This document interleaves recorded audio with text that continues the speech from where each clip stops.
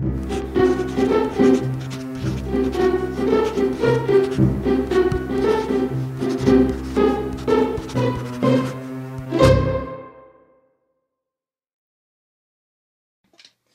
guys, what's up? How's it going? Today we're going to go over how to draw a kind of generic scorpion, by the way. I say generic because there's so many crazy different types of scorpions, and, you know what I mean? This is just kind of one... This is one way to draw, you know, those types of scorpions. You know, there's different ones. There's just giant black ones, and, you know. But like I said, we're just going to go over a generic, kind of an all-encompassing scorpion. So first thing I want to talk about the scorpion. Well, in the arachnid family, they have 8 legs. I know the rhino beetle that we went over had like 3, right, and then something else. But this guy has 8. 1, 2, 3, 4 on each side. 1, 2, 3, 4. And then he also has the kind of like claws on the front. I forget the scientific term for that. And he also has a segmented tail with a stinger at the end of that kind of curls over the top. I just drew this to kind of flatten it out for you. But this little symbol thingy represents that.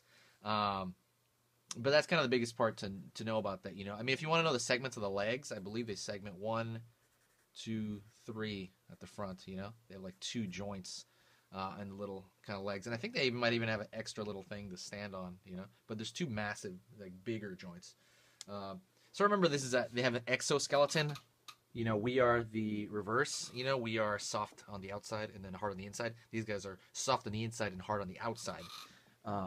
So let's kind of get into a scorpion. Let me switch pages actually.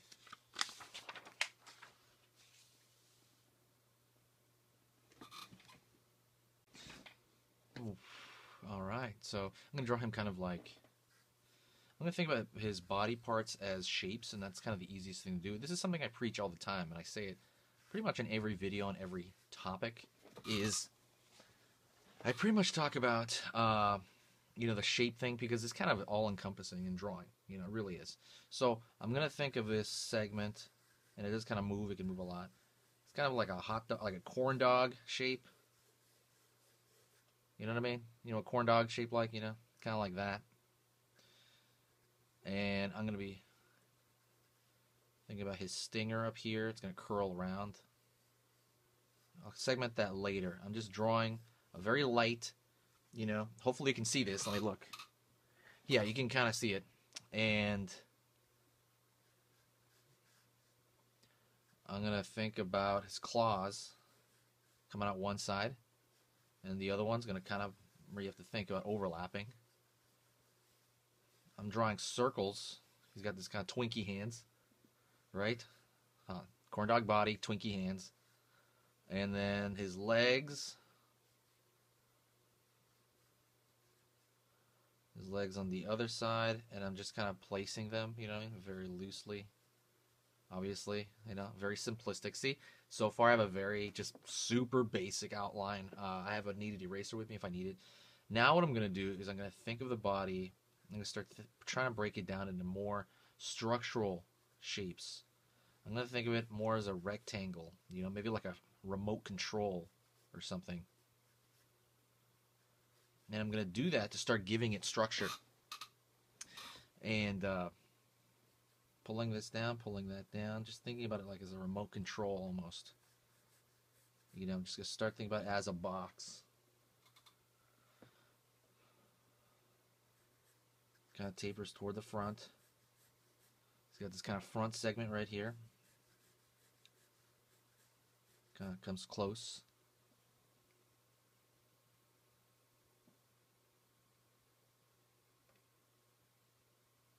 And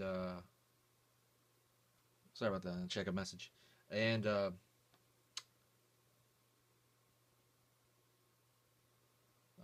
so I had to check a message of mine. I'm going to think about this. I'm going to draw a little smaller shape for kind of he has these 2 kind of fangs sticking out of his mouth. I mean, there's more you can do, but honestly I'm just going to draw these little fangs sticking out. Kind of thinking of his center line.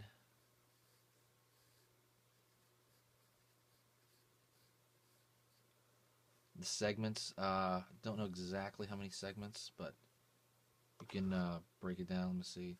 I like to think of them as tiny little marshmallows stuck together.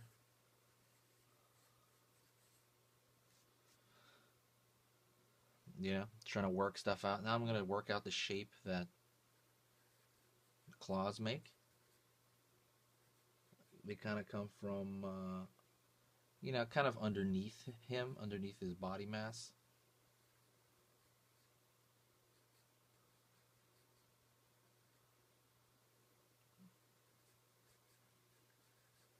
With those two big joints over here, and then one, and then kind of stepping down. 1, 2, right here, 1, 2, and then stepping down. See, it's kind of hard to count. I'm gonna probably put one, be hidden behind that claw a little bit. Then I'm gonna try to draw the shape of the claw a little bit larger. Just I want to change it as I'm looking at it. It's got this circular shape. If you're eating like crab, it's got a very, very similar to crab. It's got this circle with this spike sticking out of here. It's almost kind of a counterintuitive shape. It's got this shape a little bit more conforms to the circle, the other side of the claw. Where this will make more sense as we kind of start shading this thing. Same thing, pulls back here into another joint, into the other claw. And the other claw's kind of cylindrical. It's kind of flat from this angle. You know what I mean? It's kind of like, you know what I mean? There's a circular from here, but it kind of has this coin shape. So it's going to be a little bit flat from the side.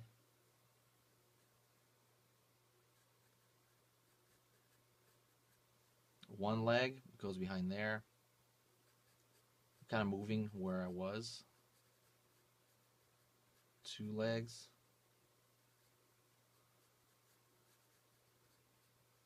3 legs. 4 way back there. It's kind of behind there. So now, wow, it's getting kind of crowded in here. It's getting a little bit dark. I'm going to try to like rub my hand over it. Maybe get like, I don't know, that kind of loosens up the drawing a little bit, like my cup like a little bit. So what I want to do is I want to go into kind of stuff that's a little bit more permanent, you know. I'm going to think about the shadow pattern. And the shadow pattern, I'm thinking about how he's built from the top. He has this kind of extra layer at the top.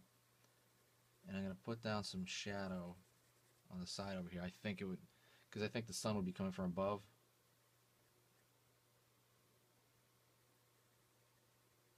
And that would probably be covered.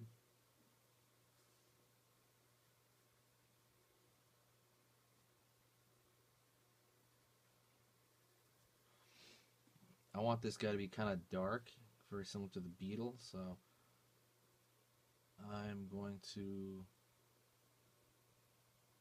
throw a dark kind of coarse shadow on the side there.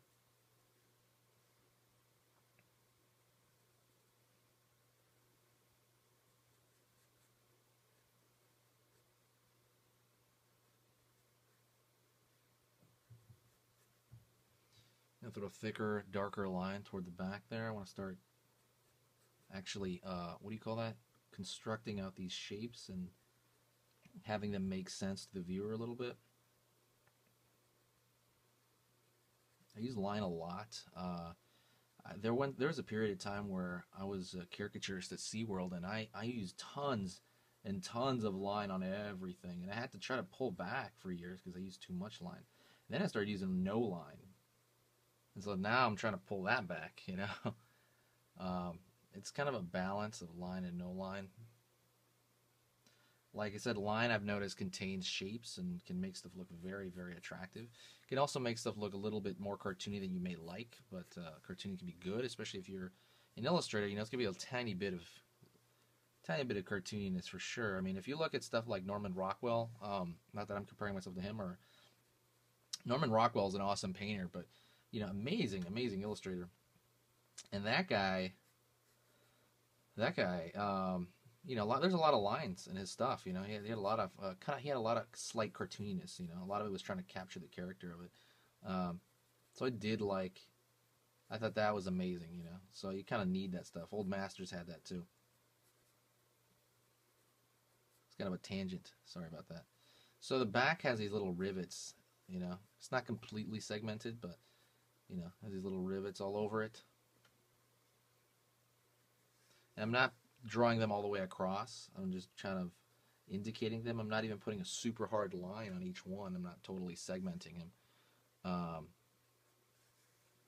And I'm gonna throw some. I want to throw some shadow over here, and watch where the leg is gonna be. I'm gonna start segmenting this back part a little bit, his tail.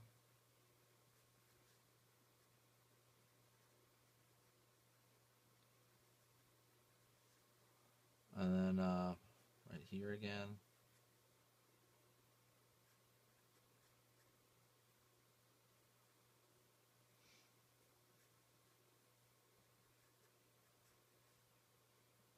It might be a little bit too many segments, but I'm doing that for, I don't know. I feel like it would serve this better. I believe there is like one too many segments in here. I want it to kind of curl in a certain way. I'm gonna think of these as each individual's like small shape, especially right here at the stinger. Get this kind of pointed stinger upward. Man, I would hate to find this thing in my bed or something like that. God, I hate when I see that in movies. I'm thinking of this as a ball shape right there. If you know how to shade a ball, you can shade this. I think I do have a shading do I have a shading program on my channel? If not, I'm gonna get that finished. I'm gonna get to that. Shading that like a regular ball. Shading this like a square shape here.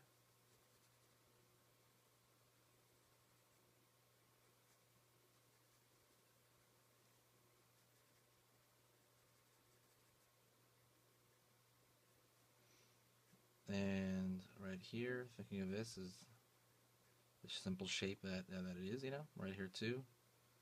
Shading along the edge, again, like pretty much entirely core shadow based.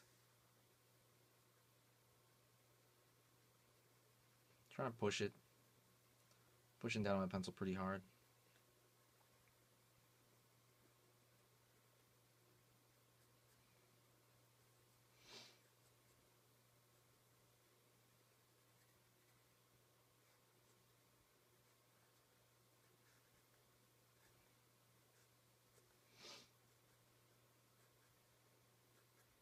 Pulling that line, I just think it looks attractive in this case, so I'm going to do it. Hold on. I want to make sure the camera's still on because honestly that camera's been wigging out on me. It's been turning off. Also, there's a good time to tell you, I didn't even really think about this. It's kind of in the middle. Actually, forget about it. I'll talk about it in the next video.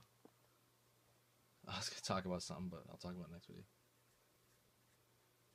If you haven't checked out my Patreon, check that out. I started that. I haven't really been touching it, honestly, but I'll get to it later. You know what I mean? I started Patreon. I'll link it below when I have time. And yeah, it'd be fun, man. It's fun to do, man. It's almost like a fad right now. Get a Patreon. It's essentially what that is I think you guys it's essentially just tip money, really. It's like tip money back when I was like doing art and caricatures. People just give me tips. It's like the same thing, you know. You don't have to do anything. That's crazy. You know what I mean? It's just something so I can, you know, make the videos quicker or just a higher quality video, stuff like that. I like it, you know what I mean? But I'm also not. I don't know if you noticed, but I haven't really been pushing it that hard. So I'll start trying to like tell people more about it. But you know, it's just something if you want to do. You know what I mean?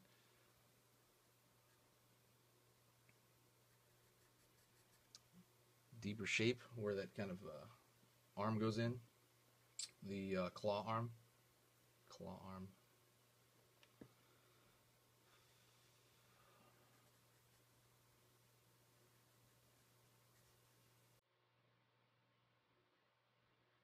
Trying to take care of these segments by thinking about how these shapes overlap. So it's kind of difficult there.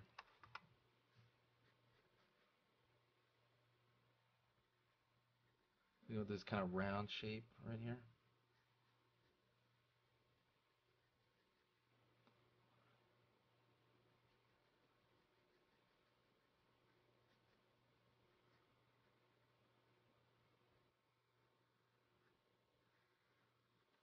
Trying to really make this claw a little bit more solid. Using line all over the place now, huh? Ah, well. It's kind of turned into that. And I already kind of like, once you start doing a style like back here, I'm going to have to do it everywhere, you know?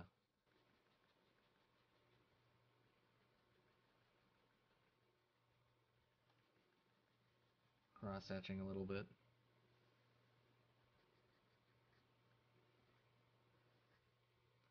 And maybe with simple shapes here, how would that go?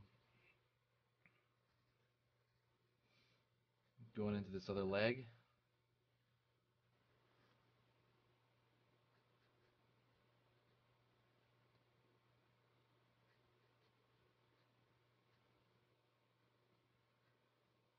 Insects are so cool, you know, insects, bugs, all that stuff, arachnids, they're really amazing, you know. They're really alien-like, right? It's like, dang, this thing exists? This thing looks like it's out of science fiction, like, that's what I think about when I see stuff like the crocodile, too. The thing looks totally out of science fiction to me.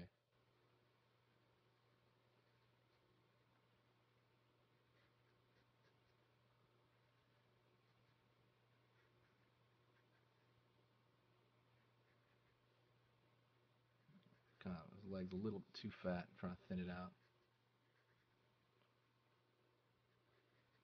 A little bit too fat there. Thin him out a little.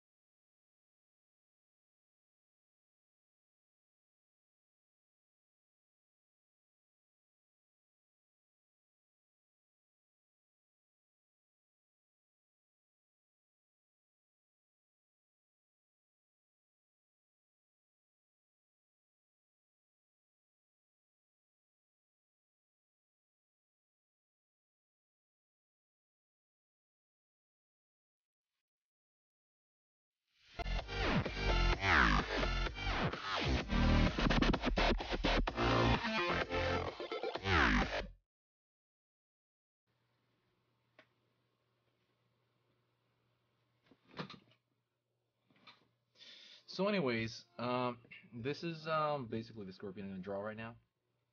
And I kind of didn't put any dark shadows like anywhere. I more or less kind of made everything kind of reflect off the floor, so it causes a secondary shadow called a core. It's this line right here is called a core shadow, and I've kind of gone over it in a lot of other videos.